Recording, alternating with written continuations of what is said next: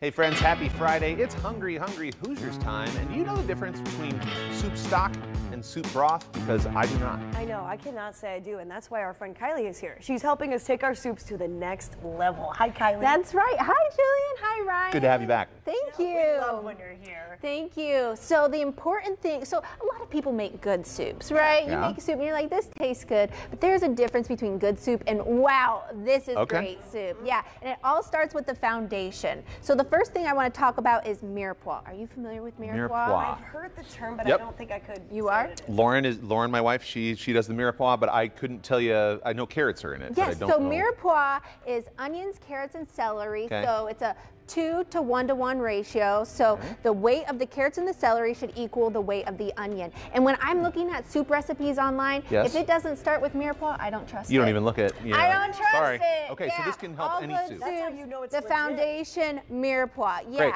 Second thing you want to look for is stock. So are you familiar? I guess you just said you're not. Stock versus broth. I don't know the difference. Yeah. Stock is basically the bones of an animal, whether you're making beef stock, beef bones, chicken stock, chicken stock bones that have then been roasted and simmered in water for a really long time, like 6 to 8 hours. The bones release the collagen, they make the stock very thick and flavorful.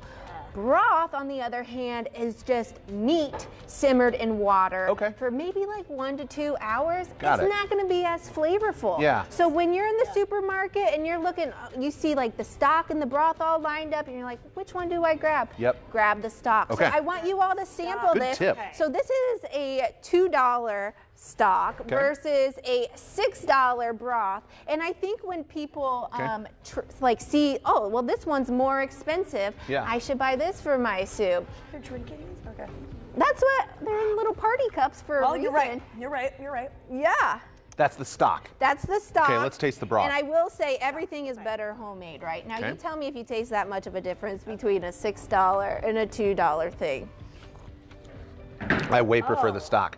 Right? Yeah, this is fine. Stock is like thicker. And this one even says that you can drink it. I wouldn't drink that. Anyway, hopefully they don't ever want to approach me about a sponsorship, because I just really, I really poo-pooed this. That's fine. It's fine. And this is a homemade one? And this is, so something I've seen that's been really popular, popping up lately, is garlic parm stock. And I have been really leaning into this. So I have told you all about Parmesan rinds. You know, I preach Parmesan rinds. Don't throw away your Parmesan rinds. They're gold. Look at all these Parmesan rinds I have. Like, I'm not trying to brag, but this is basically, I'm like a billionaire in the culinary world.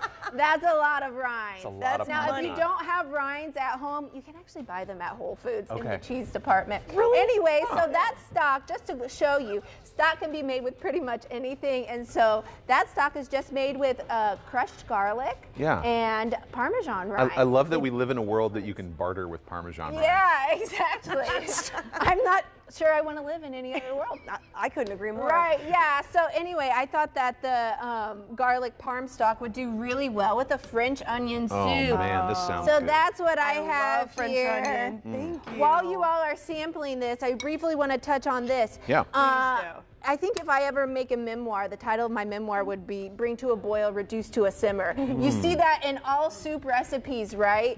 It's because you want your soup to come to a boil, so you see what the boiling point is, and then you can reduce it to a simmer, because you don't want to boil your soup. You're going to have all that liquid evaporate before it has time to really turn into flavor, and also it'll jostle around all the ingredients. And anyway, so that's why. No, can't be jostling, that's for sure. We don't want that. This is a boil, and then you won't be able to see it drop to a simmer quickly enough. But anyway. A great French onion soup. Thank you. Incredible. I'm a big fan of it. It's a little lighter than like a beef stock French onion, right? I need this recipe. Yeah, and as you can see, I don't have oven-proof bowls or ramekins, so I just torched it. Super good. Yeah. I love a good crunchy, a lot of crunchy people crouton think you need too. those specialty stop things. Right. They look nice, but they're really expensive. I don't have space for that. I don't have money for that. So just torch it. Just torch So it. good. Yeah. These are why your tips are so incredible. Kylie, how can people follow along with you? You can follow me at Kylie Scales Kitchen on Instagram, or Kylie's Kitchen on Facebook, or X, formerly known as Twitter. Yes. And also Kylie'sKitchenBlog.com. Great recipes, just good people too. Give her a follow, support local. Thanks, Kylie. Thank you so much. was so fun. So good. Delicious. Thank you. Thank you very much. Still to come, our friend Christopher Lloyd is here, the Film Yap. He's going to share his reviews of the new movies hitting theaters this weekend. And we're going to ask the owner of a yarn market about her upcoming crocheting and knitting classes and how you can help her to keep some kids in Indy warm this winter. Enjoy this mid-'80s Peter Cetera song. We'll be right back.